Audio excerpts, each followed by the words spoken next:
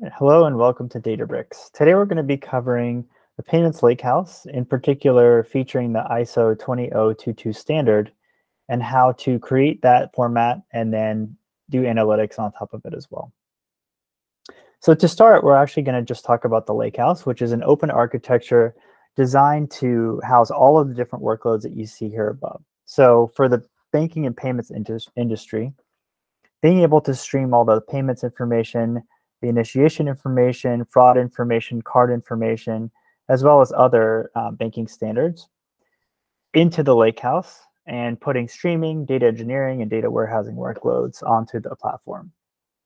In addition, a lot of the payments information that you'll see typically has a lot of PII information. So Databricks Lakehouse platform covers the governance in terms of PII masking, fine-grained governance, access control, lineage, and all this is managed within the same platform. So it's simple, open, multi-cloud, and we'll see examples of this as we go through the demo.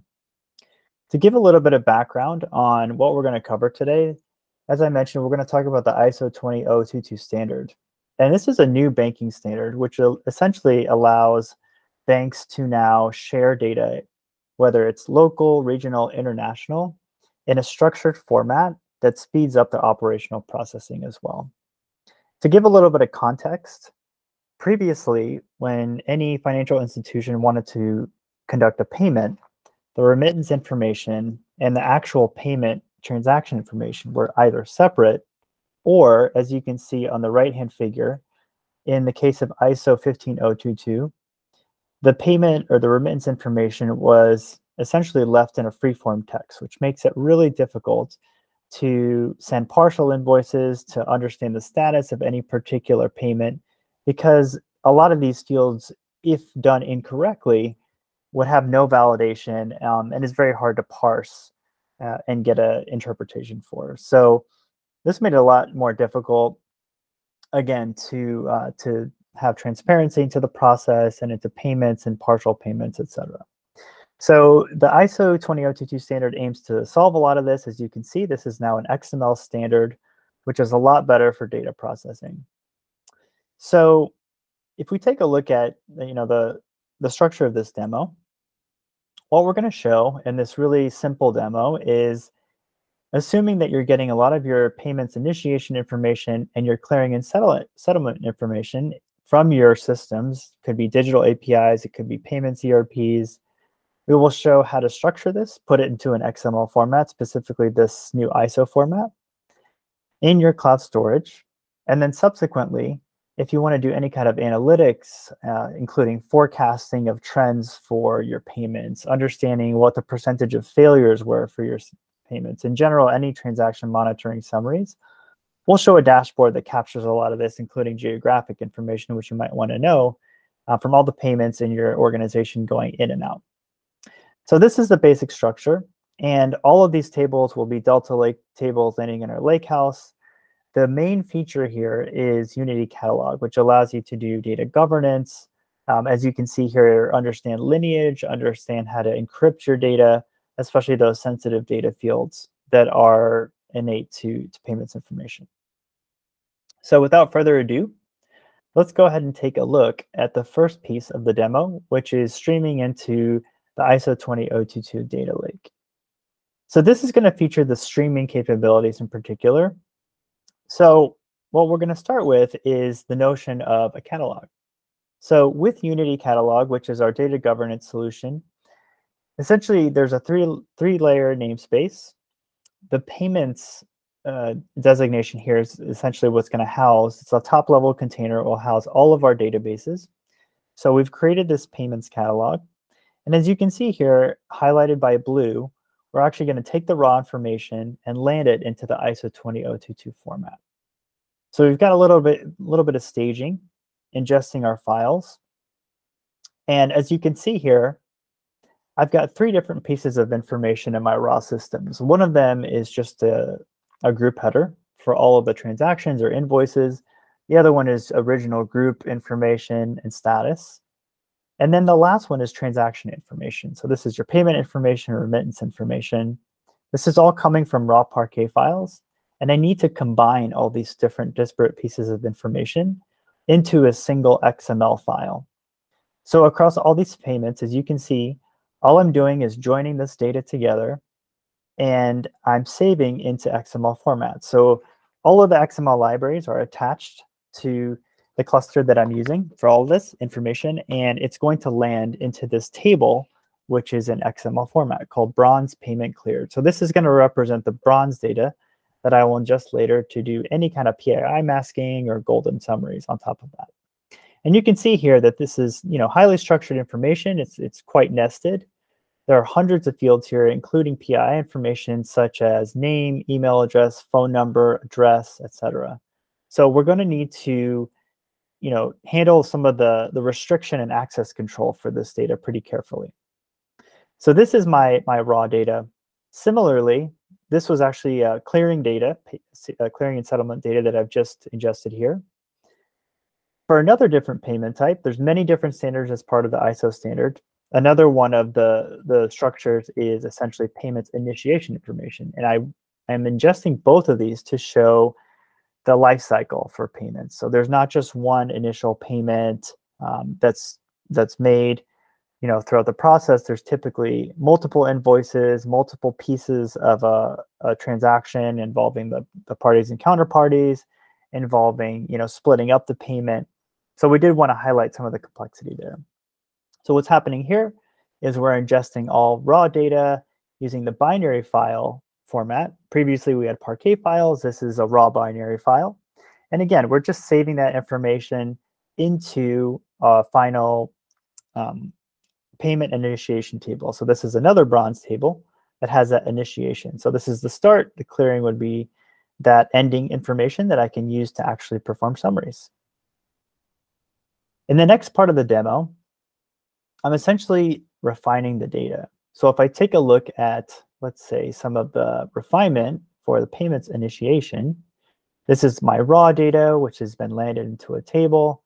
And essentially now I can start to parse out that highly nested information. So if I want to look at initiating parties and look at postal address information, if I want to pull out email addresses, again, and created timestamps, as well as geographic information, I'm doing all of that here. And because I have PII information, I'm able to use built-in functions, encryption functions, to mask this data depending on which group is reading it. So for data scientists, I actually want to mask all this data. For whoever's running a job, an automated job, to actually transform this data, I wouldn't need to apply the same level of information since it's not queried interactively. But for any interactive data science users, as you can see here, I'm using the built-in AES encrypt functions. And this is going to allow me to essentially see the email address if I'm an admin. So I myself can see the state, I can see the address, as well as email addresses. But this would not be available to other end users interactively. And Unity Catalog captures this view and all this access control information. And this data science group is applied on the account level. So across any workspace that's created, this same group can be used, propagated from identity providers. So that's an example of the silver data. And lastly, I have my golden summaries. Databricks now has Photon, which is essentially a full MPP engine, which allows us to do any data warehousing use case. And what I'm doing here is essentially creating those business aggregate levels of information, such as location summary. So if I want to understand, for example, how many payments or frequency I have per state in the US, this map will give me different tiers of payment frequencies, right? So you can see here in the Northeast, I'm having highest levels of payments that are likely happening from mobile payments or brick and mortar stores. Lastly, I'm looking at payments information to understand how many payments are initiated and grouping by when they were created. And lastly, I want to understand what kind of failures that I have across all of my payment network. I have my initiation information, and then I have my clearing information. And so that's going to allow me to figure out which payments were cleared, which one had reversals, etc. And so really, to summarize all this information, I'm going to go into a Databricks SQL dashboard. So the Databricks SQL interface is essentially a SQL first interface where I can create these visualizations directly off of the Delta Lake tables that I've created. So those golden summaries are all sourced here. I can see my failure rates. I can see how many payments are initiated, the average time to clear any specific payment. And then lastly, the type of settlement frequencies that are in my data. So there's lots of different types that are part of the clearing information. Some clear weekly, some clear monthly. As you can see, most of them clear on a daily basis. But with any of the tables that I've produced, I can create these visualizations. If I want to connect Power BI, I can do the same thing. And lastly, I can query a lot of this data interactively with REST APIs or Python connectors, etc.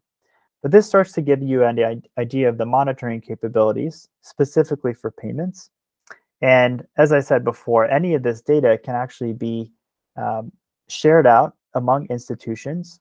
And to give an idea of how the data discoverability works, I saved all of these tables into my payments catalog. So if I look in the payments catalog here, take a look at default, I'll see all the tables that are produced as part of this process.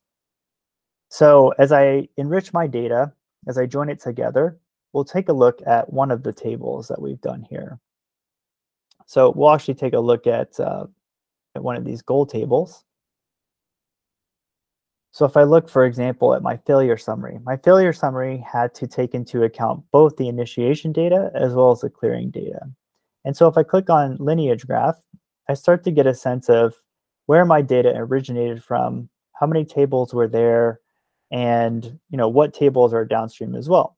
So I can click on the summaries. I can click on each of the silver tables, the intermediate tables, to get a sense of how the data was parsed. And as you can see here, in the raw levels of the data, we'll see that kind of raw structured or sequence of structs from the raw XML files as well.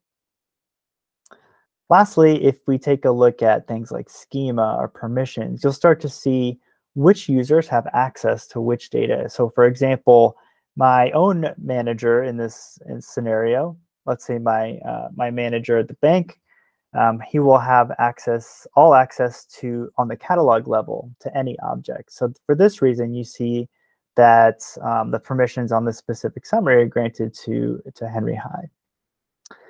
Lastly, I wanted to share that silver table that was created earlier, which actually was a view on top of this base table. So if I take a look at this silver initiation payments table and take a look at the lineage, then my downstream data was actually the initiation table that was masked, whereas the base was the full data set. So if I take a look at that initiation data and look, for example, at the details, you'll start to see the view definition. And you can see view up here as well in terms of which kind of object this is, with all that base 64 AES encrypted data. So there's a very granular level of information here. I can understand things like the lineage. I can take a look at which notebooks specifically reference this data set, which are the silver refined tables that were produced as part of the notebook workflow. The last thing I'll show, outside of Databricks SQL, all of these capabilities were enabled by Unity Catalog. Again, all the lineage captured automatically. And what actually produced this lineage was a Databricks workflow. So Databricks workflow is nothing more than an orchestrated job. So if I take a look, this is actually the job that generated all these tables. So I'll click on tasks. The list of tasks was essentially that saving into the ISO 20022 standard. Then I enriched my data, my initiation data, enriched my clearing data, and lastly, I had a script or notebook which created all those gold summaries, which was the last gold notebook that we saw. So I could sync this up with Git. In this case, these notebooks were synced in a specific repository that I ran this entire job off of. So the top level job is the succeeded job, in which case all these different tasks were succeeded. The dependencies are defined here within the tasks, and if I want to add any other dependencies here, that's really easy to do. And repair and rerunning is also simple for any specific track that may have failed. So hopefully this gave a good sense of how to build the payments lakehouse with this new standard and the types of things that Unity Catalog can solve for as you're going through this.